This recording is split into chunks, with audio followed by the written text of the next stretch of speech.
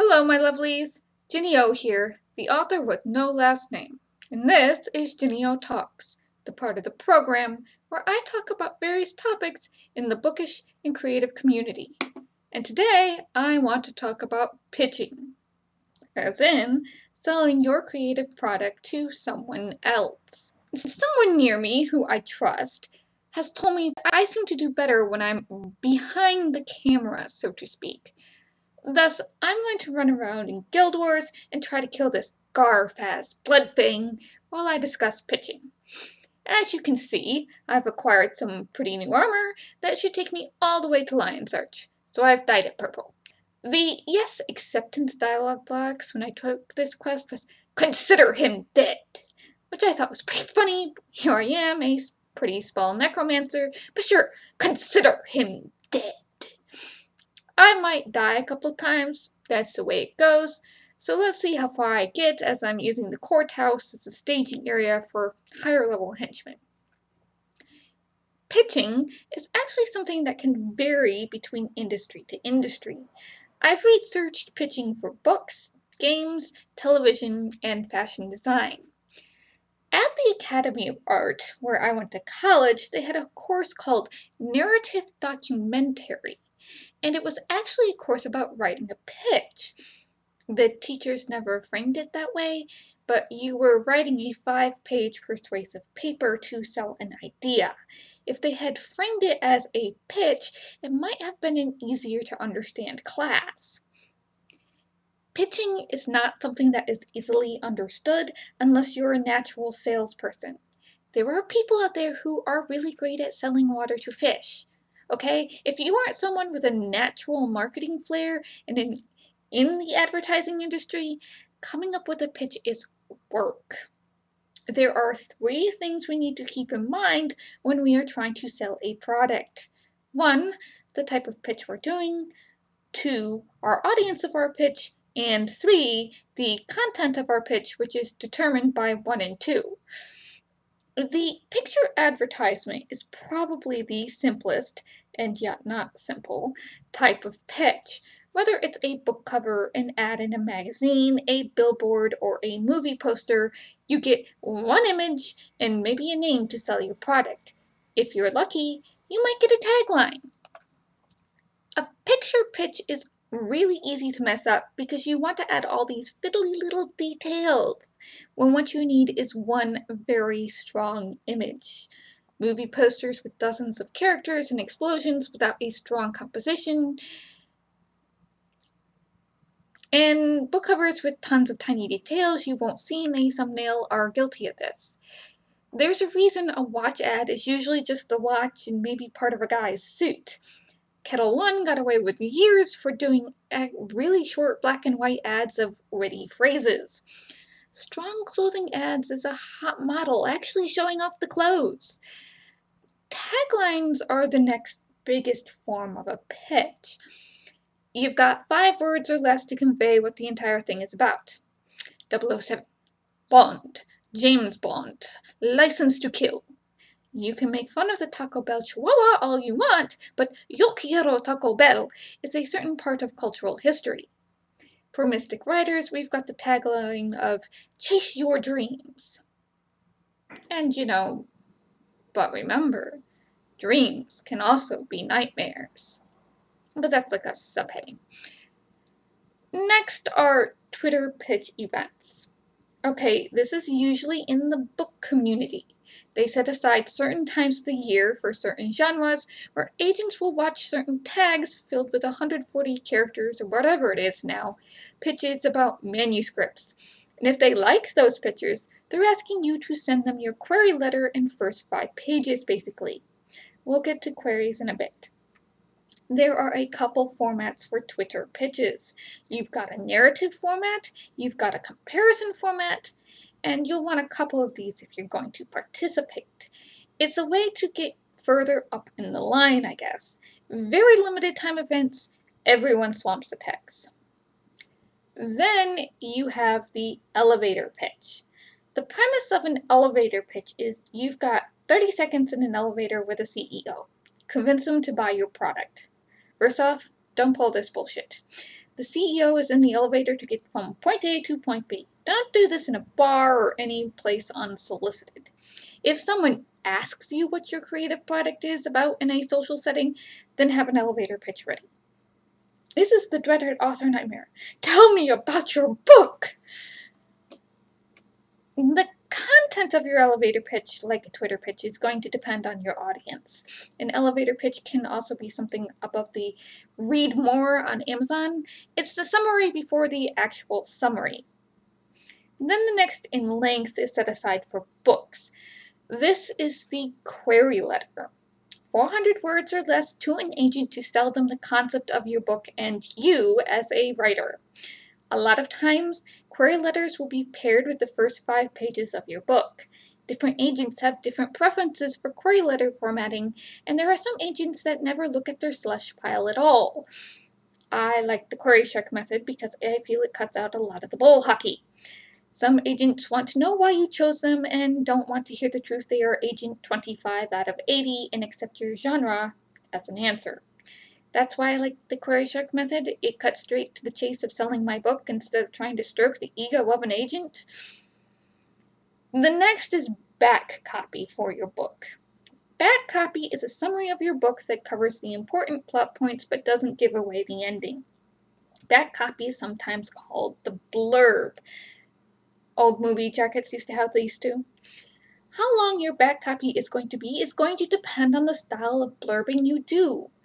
Outside of Amazon, back copy has kind of fallen out of favor, and instead you might end up with a picture of the author, or reviews of their other books, or I don't know. The only place you might find any blurb or back copy at all is on Amazon.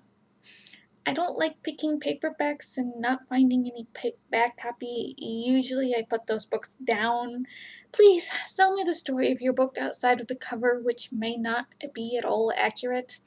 Of course, there are plenty of times the back copy isn't accurate either. But basically, it needs to fit the back of your book and be 10 to 12 point size. I think I used 12. I also use 6 by 9 inch mass market size, so it does give me more room for back copy. So this gets us to the one-page document. A one-page document is going to vary by industry. What a one-page document is going to look like in the book industry, aka a synopsis of your book, versus a one-page pitch document in the television or game industry is going to be very different. Sometimes, say in the television industry, a one-page document is more like a 2-page document. Same for a book synopsis. Sometimes an agent will really want 2 pages. So in the movie or game industry, this will cover setting, characters, and the story arc of the show or the game, and might have art or pictures to set the mood. The 5-page document is the first 5 pages of your book, and this is to show you can hook a reader in the first 5 pages. This is what you typically get for a consumer. If you can't hook them by the first 1,000 words, they're more than likely to put your book down. Not every reader is going to shove past the first 50 pages, and if you don't like that, then I can't help you. Self-publish? Then we get the 10-page document. This is more for games and television. Sometimes agents will ask for 10 pages of your book and not 5. Sometimes they'll ask for 30, but that's really rare. A 10-page document is a more in-depth version of the 1-page document. You get 10 pages to flesh out precisely what your television show and game is about with the characters, story arc, setting, and for any games, game mechanics. Lastly, we have more visual pitches, things like trailers, and in actual in-person physical presentations.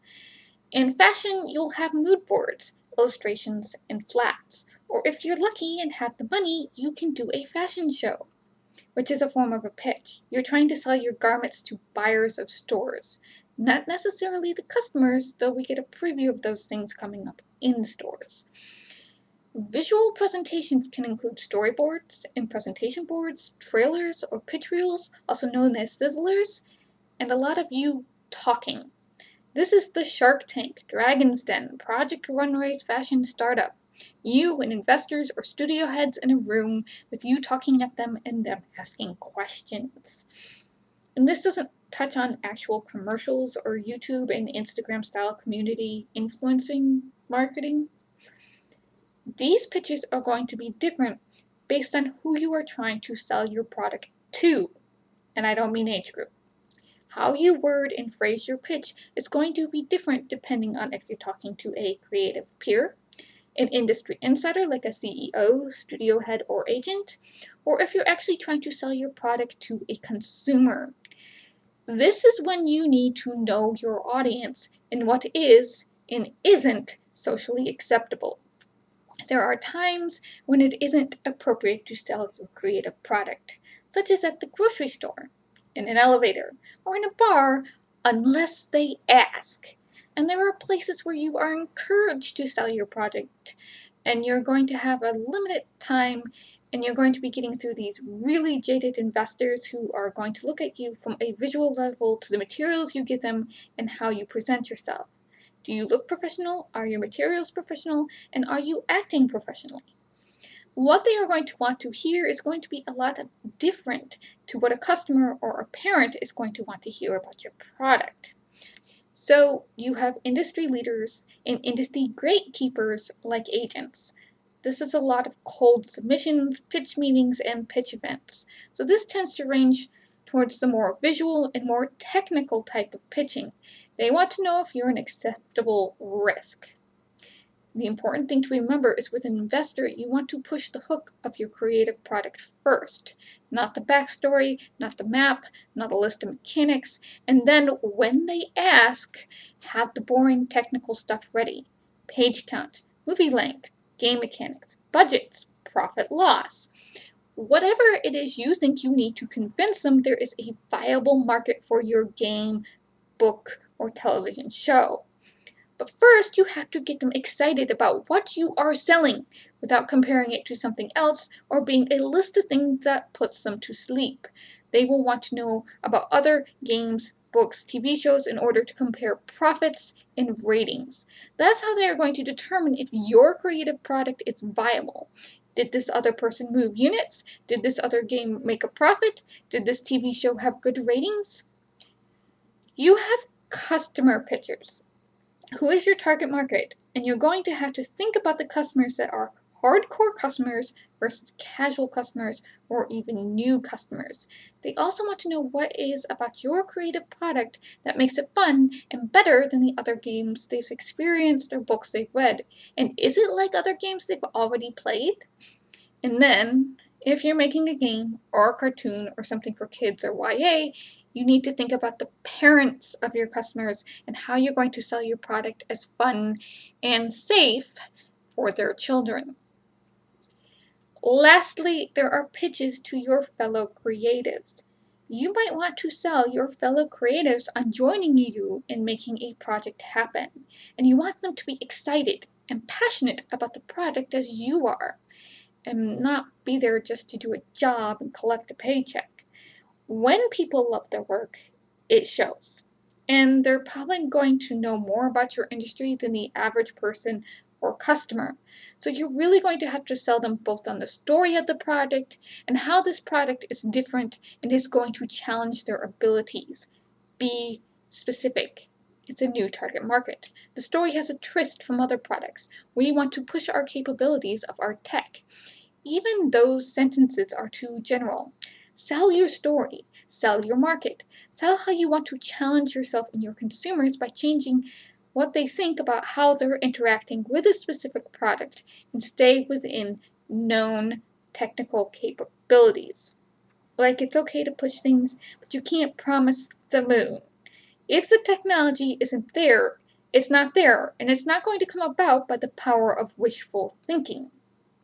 But if there is technology coming and you want to take advantage of it and don't fall foul of copyright, then you should explain that to your fellow creatives. You're going to need a range of pitches that vary in scope and depth. Scary, isn't it? This gets to the content of the pitch. So there are generally 2 or 3 types of pitches. There is a narrative pitch, where you are trying to sell the story. You're going to summarize the story with or without giving away the ending, depending on what the pitch actually is. This is going to focus on characters and conflict, aka the plot. Then there is the comparative pitch, where you are going to try to sell your product by comparing it in a better light to other products. It's this plus this. You see this a lot in the book industry, sometimes in the game industry. Comparative pitches worth vary depending on who you're telling them to. An insider is going to have a different take on a comparative pitch than a customer. And if you give an insider a comparative pitch to them that's ludicrous in terms of profit and franchise viability because you're new, they aren't going to want to pick up your creative project. And there are some comparisons you may only want to make as proof of concept that it works and there are customers out there for it. And it's always going to depend on their knowledge base. That's why for customers, you're going to see a lot of big names like Harry Potter, The Hunger Games, Big Bang Theory, Star Wars, and so on trotted out when people do comparative pitching. Like I say, Heaven's Heathens is the Expendables meets Sons of Anarchy with werewolves. But in order to get that, you have to like action movies, motorcycle dramas, and werewolves. So I'd have a couple comparative things ready, even if you're comparing general genres over specific properties. Lastly, there is an informational pitch. The informational pitch is the numbers. This might be game mechanics, episode or book plots, it could be your budget, it could be how many words are in the book and how many other things you've published or awards you've gotten. This is the most technical pitch, and what you trot out for industry insiders and businessmen who want to know if you are a safe bet to invest their time and money into. In another video, I did a 5-part narrative pitch for Mystic Riders. The player character is invited to horse summer camp, and if they win the district championship, they get a full scholarship to an elite school, and they'll be offered internships towards getting a job. They're claimed by a horse, and on their first ride go through a sparkly plant arch to a winter wonderland and learn they have magic. They are a harmony magician and need to learn all the magic in every district. Harmony magicians are rare and come about every 50 to 100 years. However, the player meets another group of magicians who use a different type of magic than the ones taught in the districts, and they want the player to join them. Who is right? Is magic supposed to be this way? What happened? What is harmony magic?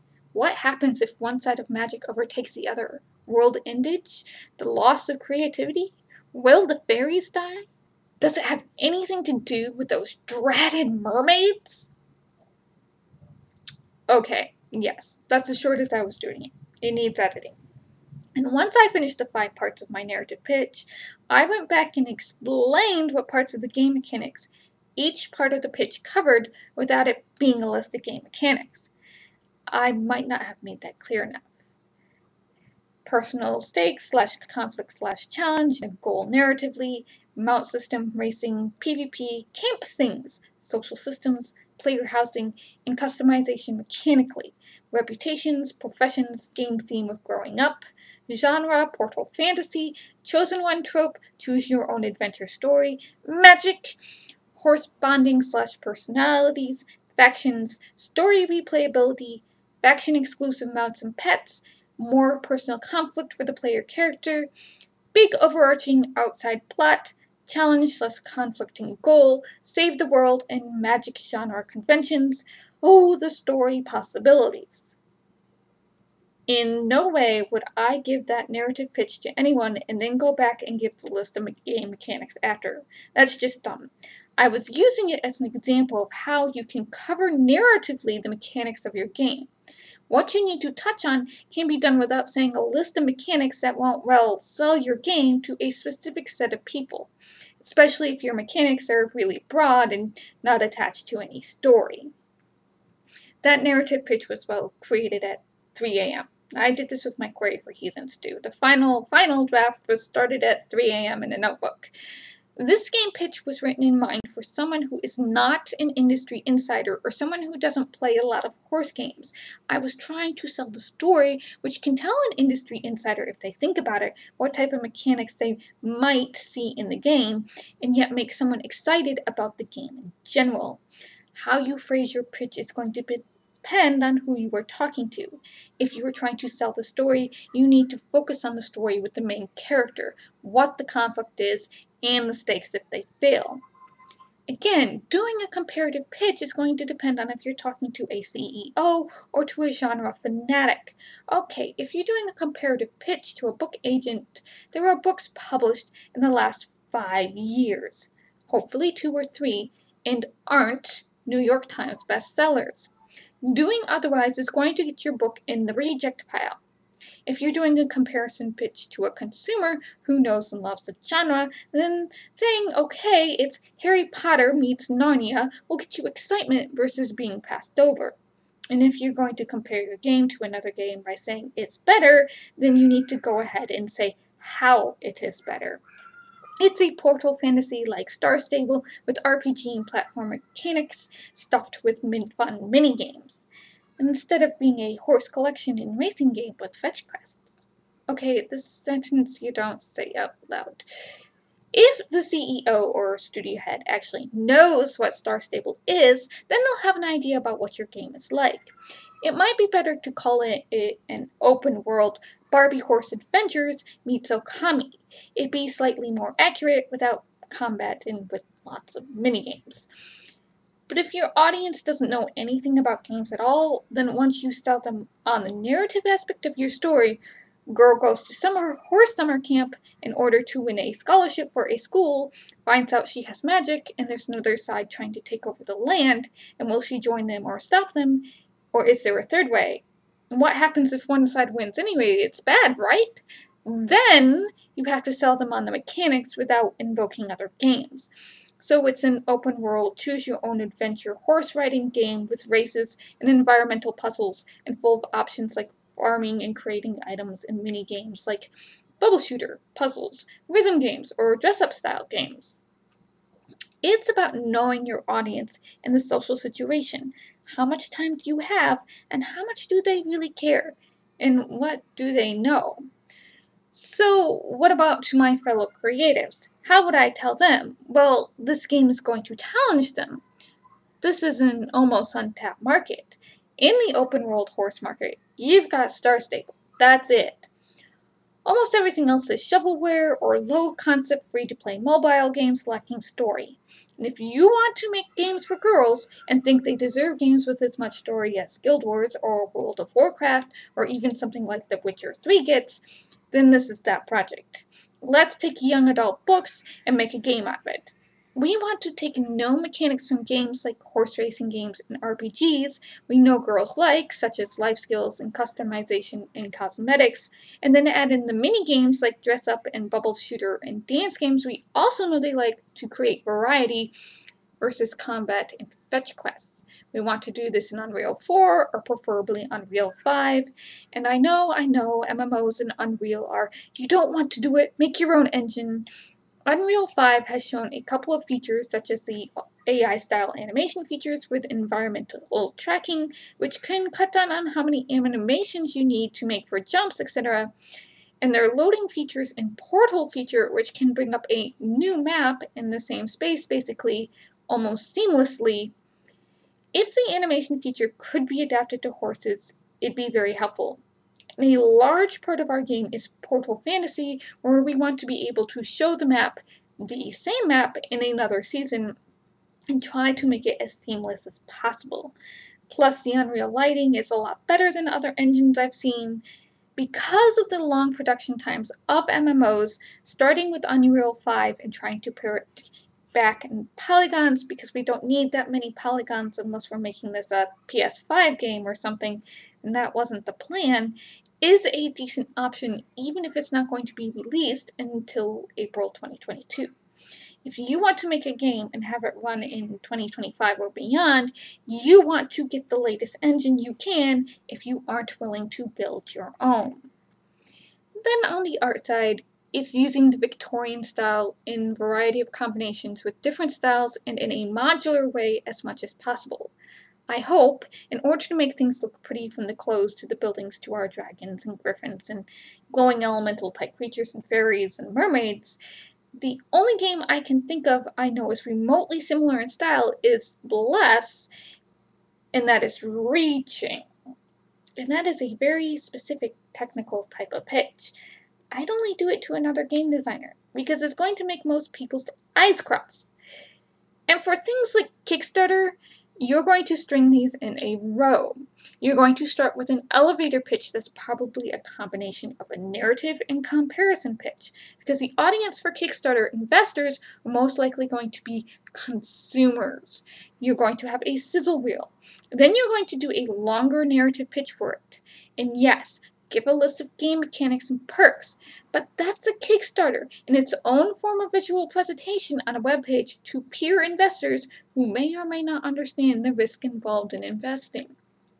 So, when it comes to making a pitch, be aware of the type of pitch you need for your industry, whether it's a short 30-second chat to a full-out visual presentation, who you're giving your pitch to in what social context, a fellow creative, an industry insider, or a consumer, and choose what goes in your pitch accordingly: narrative, comparison products, or technical information.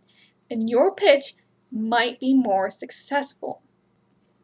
If you need help writing a query, synopsis, or a blurb, run over to my website, ginny0.wordpress.com. That's Ginny, the number 0.wordpress.com. And in the books section, you can find my handy post-fiction production guide called I Finished a Book.